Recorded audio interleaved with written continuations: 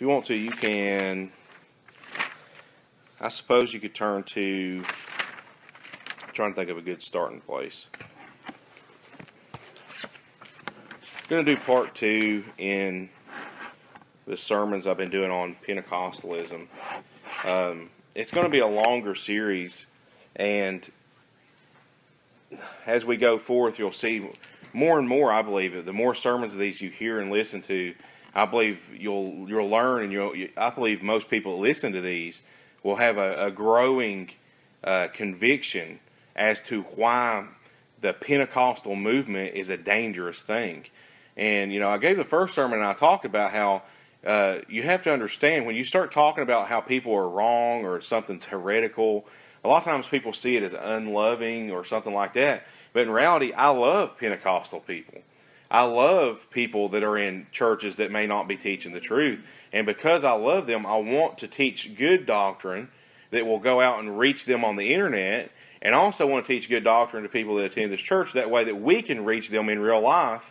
And if we don't see their doctrine as abhorrent and wrong, if we don't understand the truth, then we can never reach them with the truth. And then you have people just running around with false teaching and bizarre beliefs. The Pentecostal movement is a very new thing. It began in the early 1900s. And I talked about all this before. I'm just going to kind of recap some of it and then get us back to where I was last time. The Pentecostal movement is a rather new thing. It started in the early 1900s. At something called Azusa Street. A lot of people don't know, what's Azusa Street? What is all this kind of stuff? And Charles Parham and all these, weird characters that come out of that. Well, suffice it to say, the very first supposed outbreaking of the working of the Holy Spirit, which I would call it back then an unholy spirit, because it was not of God, was a bunch of people rolling around on the floor, hiking their legs like dogs, quote, treeing things is what they called it, treeing it. Like a dog hikes his leg on a tree. That's what people were doing inside of a church house. And they called that, hey, look, this is the outbreaking of the Spirit. And it was really an unholy spirit. It really was a strange thing. And out of that came so much bizarre doctrine and fanciful beliefs. And it's merged into all these other different things. And it's just formed all these different denominations. You have the Assemblies of God. You have Pentecostal Church. You have United Pentecostals. You have holiness churches. You have all these different denominations. You have snake handlers. I used to work with a dude who was a snake handler. Didn't like to talk about it very much, but he was a snake handler.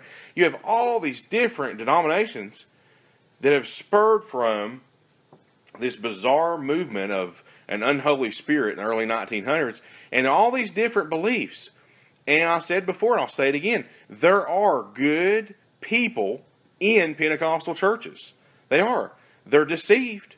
They might be shallow in their faith. They don't understand some things. They've been taught wrong, but they might be good people. There are some saved people in Pentecostal churches. They don't believe all the Pentecostal doctrine or they wouldn't be saved, but there are some saved people in Pentecostal churches.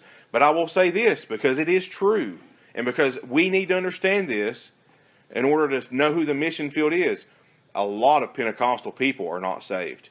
And as we go through this series, you're going to see why.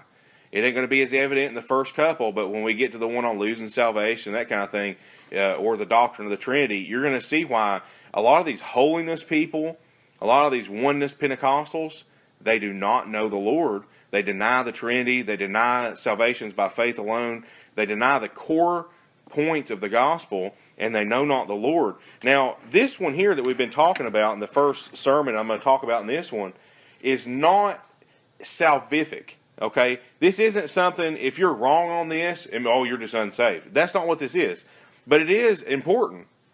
And if you remember last time I talked about the indwelling of the Spirit of God and whether or not getting the Spirit of God is always evidenced by speaking in tongues. And there's a lot of people that say, if you get the Spirit of God, you'll speak in tongues. Or they'll say, if you've never spoken tongues, you've never been indwelt by the Spirit of God. And so in the first one I talked about and kind of broke in to this topic and was showing why would they believe this? What kind of justification from Scripture they give? And I went and I showed you how in the book of Acts, in Acts chapter 2, the Holy Spirit came down at Pentecost and they spoke in tongues. And I went and I showed you how throughout the book of Acts, and if you remember this, I'll remind you if not, In Acts chapter 2, verses 36 to 41, you had 3,000 or more people saved. None of them are recorded as speaking in tongues. In Acts chapter 13, verse 48, no mention of tongues. Acts 16, 30 to 33, no mention of tongues. Acts 17, verse 4, verse 12, verse 34, people getting saved, no mention of them speaking in tongues. And then Acts chapter 18, verse 8, there was no mention of anybody speaking in tongues. And I'll turn over to Ephesians 1 and read to you now a verse that is very important here, because I gave you the illustration. I met a woman on a bus one time when I was driving a bus, and she said, "Have you ever spoken tongues?" I said, "No, I've never spoken in tongues." And she said, "Well, you need to get the Spirit." And I was like, "What are you talking about?" And she basically was telling me that I don't have the Spirit of God. And I told her, if I don't have the Spirit of God, I'm not saved. And you say, "Well, Charles, why would you believe that?" Ephesians 1 verse 12 says that we should be to the praise of His glory who first trusted in Christ, in whom you also trusted, after that you heard the word of truth, the gospel of your salvation, in whom also after that you believed, you were sealed with that Holy Spirit of promise. After you believe, you're filled with the Holy Spirit of promise. Not after you speak in tongues, not at some subsequent event after you're saved, but the Bible teaches when you believe on Christ as your Savior, you're saved, you're justified before God, and you're filled with the Spirit of God. There are people out there in different denominations, like Lutherans or even some Presbyterians maybe, but Lutherans believe baptismal regeneration. You say, what does that mean? They believe that when you get baptized, you get the Spirit of God. Some Pentecostals believe that too, by the way. That's heretical. That's false. That's what Martin Luther believed. That's what Catholics believed. That's not what we believe. That's not what the Bible believes. That's not what the Bible teaches. The Bible teaches after you believe, you're given the Holy Spirit. After you believe, you're indwelt by the Spirit of God. After you believe, you're given a new heart. You're regenerated. But these other false denominations and some false teaching out there says you have to have some secondary event. You know, you're a subpar Christian. You're a secondary Christian if you don't have this secondary event take place. You need some second action, some second working of the Spirit. And they'll say, unless you speak in tongues, you've probably never had that. I've talked to people from Pentecostal churches before, and they were very down about it. They would say, no, I'll try to imitate basically. I've never spoken tongues. I ain't saying God it, And they're just like down like that. Like that is a demeanor like they failed. Or like they've not attained it, And that's the way they described it to me. Like they didn't attain yet. They have not arrived yet. And so in a lot of these charismatic type churches, they think that you arrive at a spiritual high point when you speak in tongues.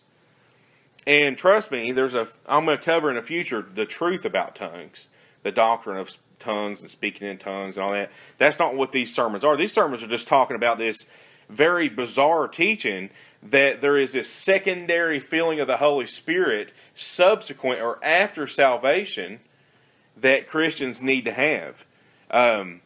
People like John Piper, some well-known Calvinist, he actually was teaching that he believed in some secondary move of the Spirit of God on a believer that filled them in a different way or something like that. Very strange.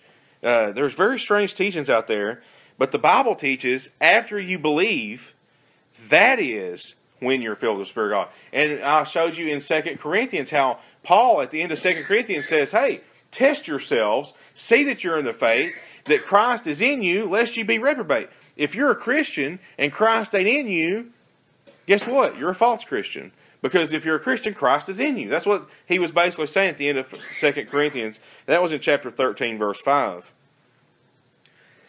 So, and I went through, and I think I ended there last week in 1 Corinthians 12. I showed how the Bible teaches, and I guess I'll go back there just as a refresher.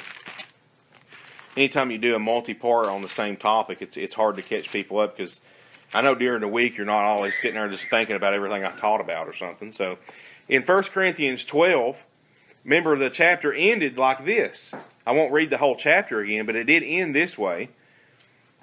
1 Corinthians 12, verse 29. Are all apostles?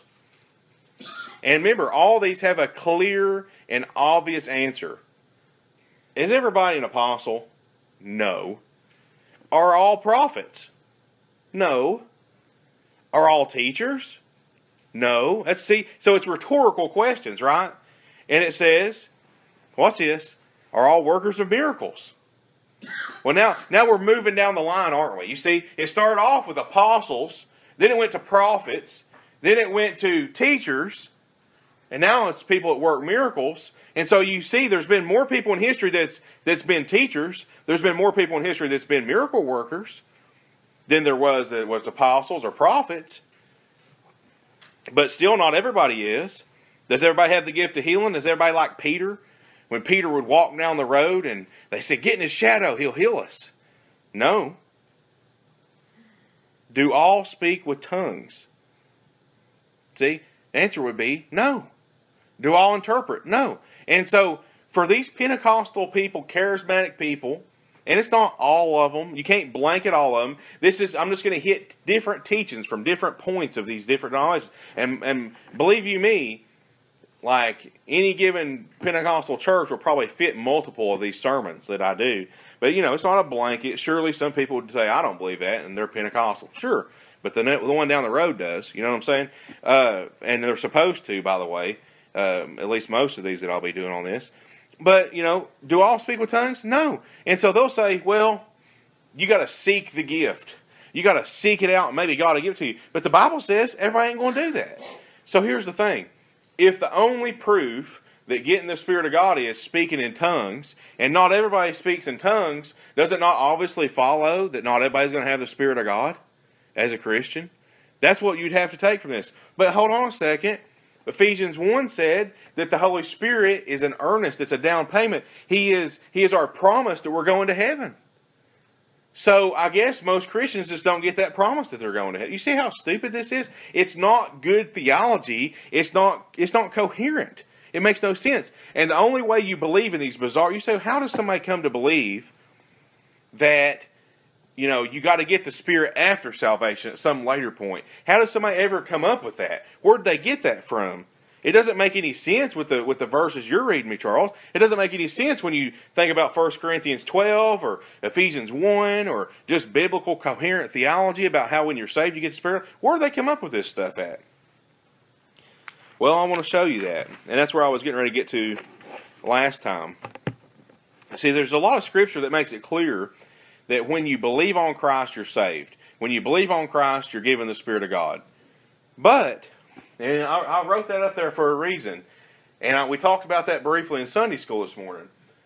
There is this period of time right here, and I wrote it right here. Think of it this way. You see that? It's like an intersection, okay? You have this period of time when the church age is kind of clashing with, or there's a change from the time of dealing with Israel to the time of dealing with the Gentiles and the church, primarily. And that time brings with it a lot of confusion and a lot of hard verses to understand. Why does it say it that way? Why does it say it this way? And that's what we was talking about with the Olivet Discourse and whatnot. Well, with that, if you turn to the book of Acts, go to Acts chapter 2. Acts chapter 2. I'll let you get there.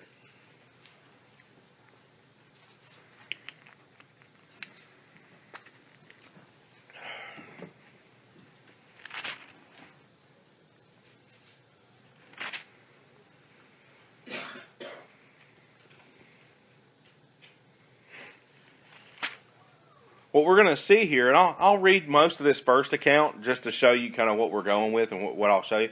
But what we're going to see is Pentecostals, and this is true.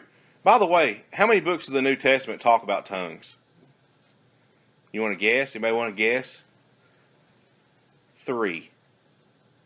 One of them is at the very end of the book of Mark. One of them was in Corinthians where he basically rebukes them for doing it wrong. And then you have the accounts of it in Acts. But did you know most churches, that's about all they talk about and about all they do? And that's very strange. Just going to throw it out there. If all you're talking about is tongues, and it's only in 3 books of the Bible, there's something wrong with you. Okay? But tongues is something that's easily exploitable because we don't have very much about it in the Bible. It's almost like marriage and divorce. You got some stuff about marriage and divorce in the Bible, but there's a lot we wish, we had more, because there's so many different scenarios with divorce and abandonment and stuff that people are like, well, what would God want me to do? And a lot of theologians and pastors have a hard time advising people because, quite honestly, there's not a lot there. You wish you had more in some regard, right? Well, when it comes to tongues, it's a lot like that. And what a lot of charismatic people do, they twist these doctrines. They come to the book of Acts, which is a book of history. You ever wonder why it's called Acts? It's been given different names. Acts of the Apostles. Acts of the Holy Spirit, some people call it. But, Acts of the Apostles is what my Schofield Bible basically calls it. Acts of the Apostles. That's why it's called Acts. The book of what the apostles did, right? The charismatics come to a book that's telling you this is what happened. And they try to teach doctrine out of it. As if it's like an epistle telling you doctrine. You see, it's not smart, is what I'm showing you. It takes a lot of discernment to do that. It's almost like when I was going through the Old Testament, and we'll go through and I'll talk about how a king does good and he'll do bad. And he'll say something right and he'll say something wrong. And you got to have discernment to know that's right, that's wrong, this is what we're supposed to do, that wasn't supposed to. And sometimes it's hard to understand, right? In the book of Acts, it's just recording what happened. It ain't telling you why it happened. It's just telling you what happened.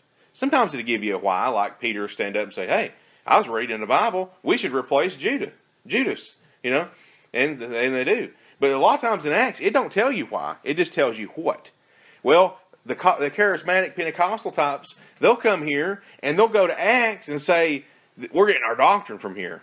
And here's one of the places they do it. You say, how could somebody come up with this weird doctrine that you get the Holy Spirit way after salvation at some later time, and you get the Holy Spirit, it's going to always be manifest by tongues? Where would they come up with that from? Well, here's where they get it.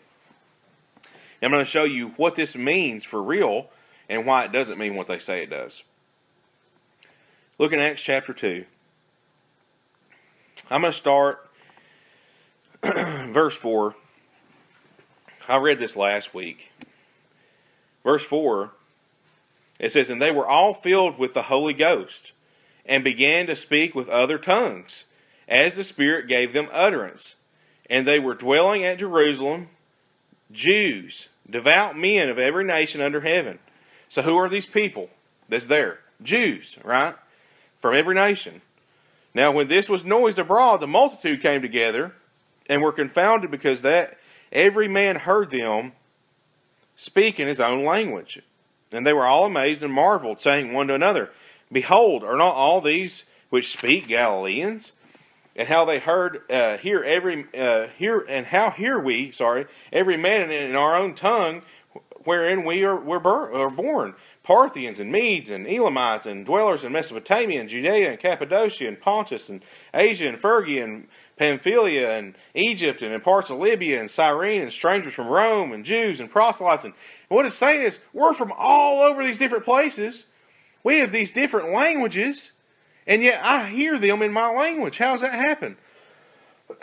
What happened is, the Holy Spirit comes down, indwells the apostles and the believers there in the early church, and gives them the ability to preach about Jesus to all these people that had different languages. This shows us the gift of tongues means the gift of languages. You think about how you speak. If I cut your tongue out, what would happen? You couldn't speak anymore, right?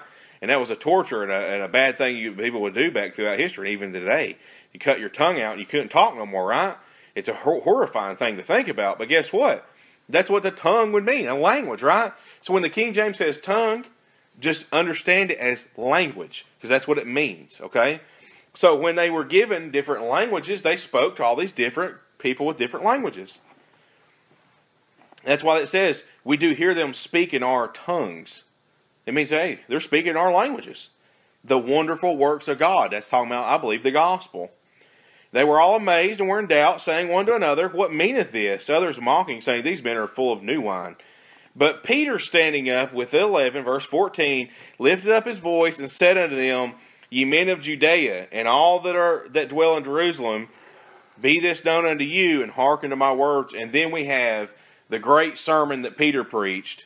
You know, Peter, the leader of the apostles, essentially, goes and he preaches this sermon at Pentecost, exalting Jesus. 3,000 people, you know, get saved. But here's my point from this, is the audience. Note the audience here. The audience is Jews. See, Peter says, ye men of what? Judea, and all that dwell at Jerusalem. And you remember back in verse number 4 and 5, it says the Holy Spirit gave them the ability to speak in other languages to people dwelling at Jerusalem. There were Jews, devout men from every nation. So what happened is at Pentecost, it was like a big feast, right? It's like we have, when Jack's here, usually we would have like, on Wednesday evenings, like once a month, we'd have like a fellowship meal, and then we'd have a short Bible study. It's like, that's what the feast days were like on a big scale. Everybody come around, and you'd have a big meal together, and you'd celebrate, and you'd worship. Well, that's what happened here in Jerusalem for Pentecost. All the people that believed in God, that were Jews back then, came together for Pentecost, and then this happened. So, were these people atheists? No. Were a lot of these people saved? Maybe. Maybe some of them were saved, maybe some of them wasn't. Maybe some of them were just given, you know, the nod to God of the Bible. But these were people who claimed to be Jews. They claimed to believe in God, the God of the Old Testament, right? So what did Peter do? He told them about the God of the New Testament, who's the same as the God of the Old Testament, but it's more revelation, right? It's progressive revelation. He says, hey, this God you say you believe in, He sent His Son to die for your sins. He died for your sins. He rose again. That's the gospel. Well, the audience is to Jews, okay? That's the first thing I want you to know. This is the first occurrence in the book of Acts where the Holy Spirit comes upon people and they speak in tongues. So a charismatic comes here and says, see, they got the Spirit and they spoke in tongues. What are you going to do about that? See, proof. Go to Acts chapter 10. Acts chapter 10, about verse 45.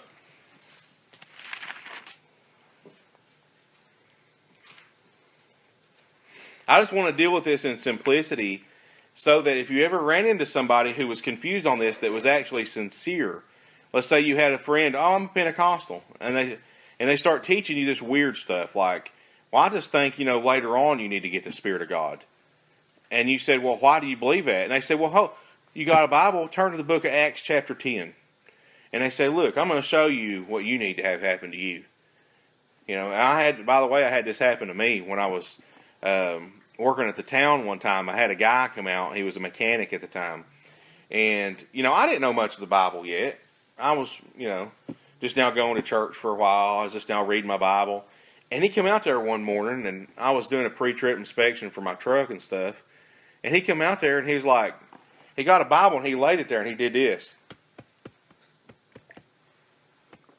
He just poked it with his finger. And I said, what? It was really weird, you know. I was like, what are you talking about? And he's like, right there. And I said, okay. And it was Acts chapter 2. And later on I found out he's like Pentecostal. So you know what he's getting at? He was like, basically saying, you need to be indwelt by the Spirit of God. I mean, it's kind of weird, isn't it? But you see, that's the depth of the law they're teaching. It's like, man, you need this. I heard one guy said, I got the Holy Ghost, and I lost it. That's what he said. I got the Holy Ghost, and I lost him.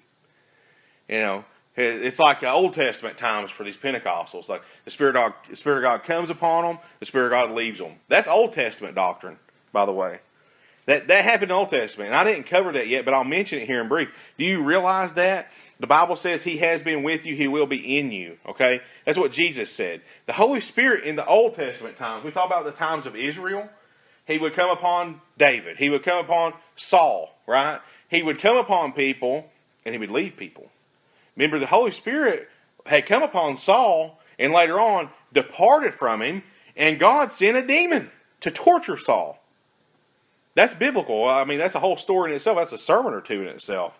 But that's what happened with Saul. The Spirit of God in the Old Testament came upon people and left people. And He was with people, Jesus said. He has been with you, but He will be in you. So in the New Testament, it's not like, well, some of us have the Spirit of God, some of us don't, like Pentecostals teach. That's Old Testament doctrine. In the New Testament, everybody who's saved has the Spirit of God. And that, by the way, is getting ahead of myself to a degree, but it's key teaching because of what we're getting ready to see here. You know, there's a lot of confusion. Look in Acts 10:45. And they of the circumcision which believed were astonished, as many as came with Peter, because that on the Gentiles also was poured out the gift of the Holy Ghost. And watch what happens in verse 46. For they heard them speak with tongues and magnify God. Then answered Peter, Can any man forbid water that these should not be baptized, which have received the Holy Ghost as well as we? And he commanded them to be baptized in the name of the Lord. Then prayed they him to tarry there certain days. Now, who's this to? Who was the audience of the first one? The Jews, right? Everybody, all the Jews got together as at Passover, and the Jews were there. The Holy Spirit come down. They all spoke in tongues. Now we see, later on in the book of Acts, we see Gentiles getting saved. Right? It calls them Gentiles. It tells you there's a reason. There's not a word in the Bible there on accident. It's telling you the audience for a reason. The Gentiles get saved, they receive the Holy Spirit, and they speak in languages, right? They're speaking in different languages to one another. And here's the thing. Like I said, if you were in conversation with somebody who was trying to prove the point to you, and they brought you here, what would you say? What if they said, hey, like that guy did with me.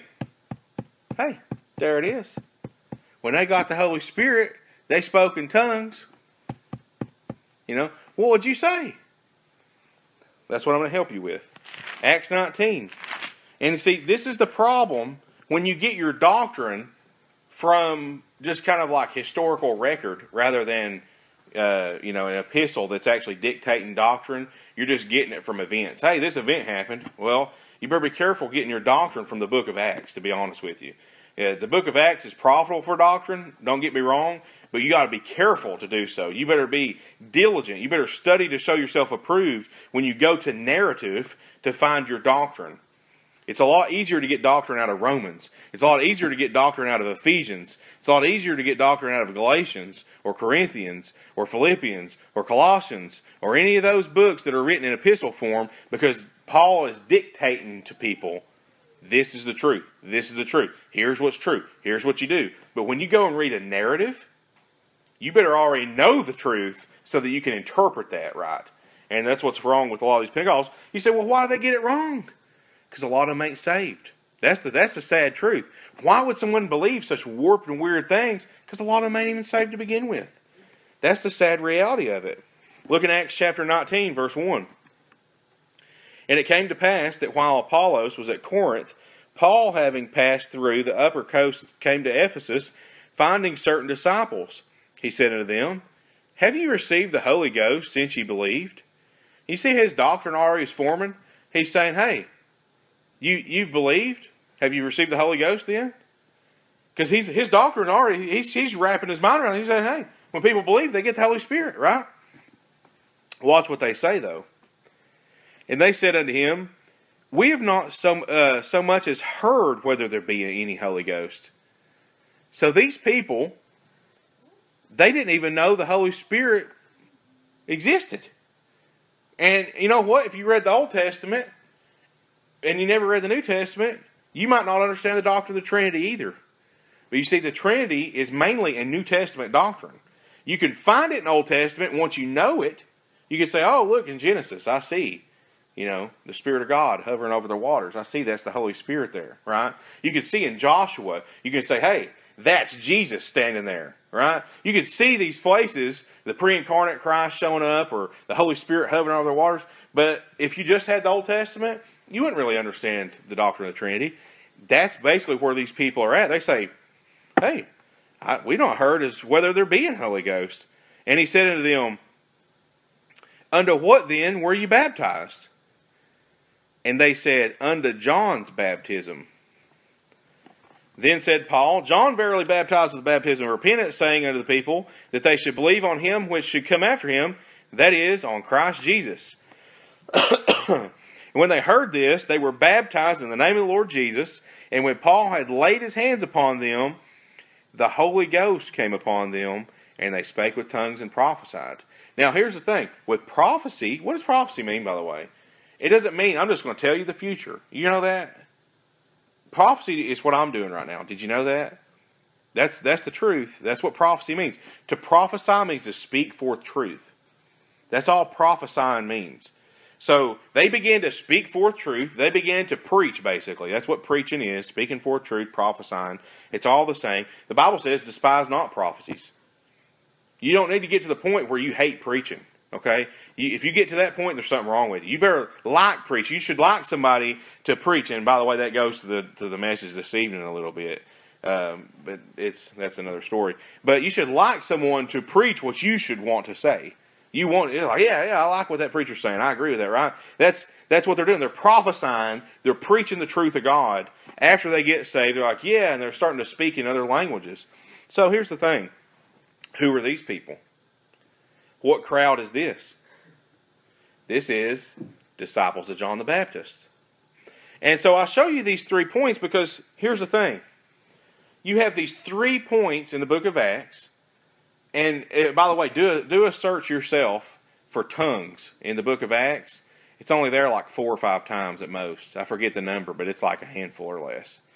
And this right here is the main events where they're filled with the Holy Spirit and they speak in other languages.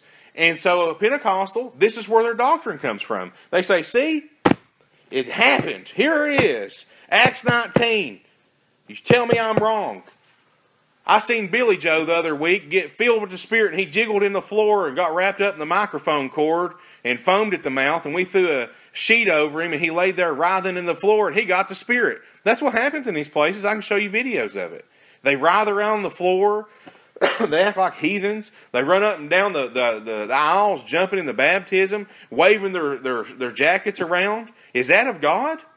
As we'll go through this study, we'll see it isn't. But what about this idea of Billy Joe got the Spirit last week? He was saved for years, but he finally got the Spirit, and we know it. We know he got the Spirit because he spoke in tongues. Like that guy showed me. There it is. What are you going to do about it? Well, let me give you what I think is going on here. And I think it's fairly obvious once you study it too. And I could actually go further and deeper into this in the Old Testament. There's sermons I've heard in the past that did a good job of doing so. But there's this account in the Old Testament with Moses. And Moses has this point where he has to appoint a bunch of other people to help him do ministry. And the Bible says that the Spirit of God come upon them like it had him and helped Moses to do this ministry, right? And there's a place in the King James that says, Eldad and Medad doth prophesy in the camp. There's these 2 dudes who, they got the Spirit of God and they start preaching at people. And the people are like, whoa, what's going on? Moses is the only one that usually does this, right? And Moses basically was like, hey, would to God that everybody did this. Would to God that everybody had the Spirit of God. That's what Moses said, right? Well, here's the thing. In the New Covenant, in the New Testament, that is true. That is true in the New Testament. All people of God do have the Holy Spirit in the New Testament.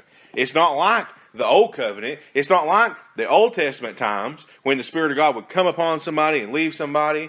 In the New Covenant, once we get into the church age, all Christians, all saved people get the Spirit of God. And that's what you're seeing happening here in the book of Acts. And if you do even further study, what you'll see is this. The Jerusalem Council. And there's these little church gatherings that wind up happening. And if you see here, let me see here. I'll actually just show it to you. I'm going to go to Acts, let's see.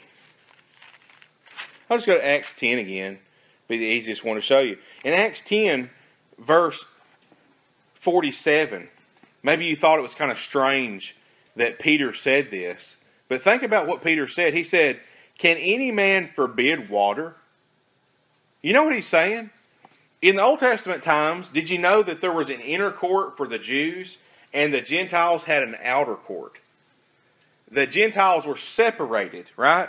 Ephesians 2 says that in Christ that wall that divided Jew and Gentile is broken down. And there's neither Jew nor Gentile in Christ, but all are one. Well, what's going on here is he's saying, these people are Gentiles, but they receive the Spirit of God just like us. So there's not level 1 Christian Jew, level 2 Christian Gentile, level 3 Christian John the Baptist, right? There's not multiple levels of Christians. We're all the same. We all have eternal life. We all have the Spirit of God. We're all saved by faith, right? We're all in one body. There's not levels of Christians. And what I propose to you is happening in these different accounts is each one of these are getting their little mini Pentecost events to show unity. You have the disciples of John the Baptist, you have Gentiles, and you have the Jews. And what the book of Acts is showing is the same thing that happened to the Jews is the same thing that happened to the Gentiles, is the same thing that happened to the disciples of John the Baptist. All of them were indwelt with the Holy Spirit of God. None of them were second-rate Christians. None of them had different levels of this or levels of that. But instead, it shows the unifying event of the early church. The Jews, the Gentiles, and even the disciples of John the Baptist were brought on over. And what it's showing you is the transition into the church age. You see? It's showing you how all the believers of God, Cornelius, for example, was a God-fearing man. Cornelius, I believe, was probably saved. I don't got time to get into that account, but if you know what I'm talking about, in the book of Acts, you got Cornelius. He was a God-fearing man. It said his alms had reached to God, but he didn't believe in Jesus yet. So what did God do? He sent Peter to him and brought him on over. You see? And that's what's happening. You're having these people, John the Baptist people, saved people, bring them on over. They need to hear about Jesus, right? You got people over here, God-fearing man. He believes in the God of the Old Testament. Bring him on over. Tell him about Jesus. So they're people that are saved, but they're saved without knowledge of necessarily all the New Testament theology. They need to hear about Jesus and the gospel. I mean, think about it like this. What if you lived in, 1 BC? You lived in 1 BC and you believed in God. You believed in the Old Testament. You went on a trip across the seas and you found yourself in the early Americas and you're over here with all the Indians and stuff and, you never hear about Jesus coming and living and dying for your sins over there, right? Would you go to hell? Would you during that transition period? If you believed in God? I mean, that's a theological dilemma that people solve. Now here these days, let me go ahead and solve this for you real quick. If you don't hear about Jesus today, you go to hell. Because the Bible says there's salvation in no other name, right? But for that short period of time between, the Old Testament and the New Testament, when people heard about the God of the Old Testament and they believed in Him, it's the same God of the Trinity. But what I'm saying is they don't know the progressive revelation. You have it's an odd point in time, and theologians wrestle over this. How do you explain this? How do you explain that? Well, here that's what I'm showing you. God explains it to us. He shows, hey, if you're saved out there at this point in time, He sent a messenger to you to show you that Jesus is the Messiah, that Jesus did these things. Cornelius is an example of that. The disciples of John the Baptist are an example of that. God made for certain that saved people that were out there got news of Jesus and were brought on over into understanding the new covenant. And when they heard that, they also got the Holy Spirit. And Peter and the apostles were witnesses of such a thing so that they would know, okay, they're just like us. They're not second-rate Christians, They're not second-rate believers. They're just like us. They're fully indwelt by the Spirit of God. And so, as I conclude here, my throat's really scratchy, so I apologize. But as I conclude here, note this, and get how sinister this is. And the whole reason I'm doing this, I want to show you this point here. The Pentecostals and Charismatics that believe this, not all of them believe it, but some of them do. Maybe even most of them would believe it. The Charismatics that say, you got to speak in tongues to have the Spirit of God, or you got to get the Spirit of God after you're saved at some point. What they inevitably are doing is they're creating multiple levels of Christians. Over here's one dude, he never speaks in tongues, he thinks he don't have the Spirit of God, But over here is this other guy. He acts like he's gibberishing every week. Everybody's like, oh, this guy over here is super spiritual. And this guy over here loves the Lord. He just feels like he ain't worth nothing. Oh, man, I wish I could speak in tongues. I wish I had the Spirit. No. That's creating second-level Christians. And do all speak in tongues? No. Are all apostles? Are all prophets? No. And so what the inevitable outcome is, in a lot of these Pentecostal charismatic type churches that teach such a thing, is you create Christians that are doubting their salvation, or they're doubting their walk with God, or they feel bad about themselves, or they feel like they're subpar and they're not meeting the mark. But what the book of Acts shows us is we're all one in Christ. We all get the Holy Spirit the same way. See, it's unifying us. But they take those very verses that show unity in Christ and create divisiveness. Do you see how evil that is? They take the very verses that the Holy Spirit inspired and put in there to show we're all one in Christ. We all have the same Spirit. We're all on the same level as Christians. They take those verses and create divisiveness and say, you better get that secondary event. That's not what the Bible's teaching at all.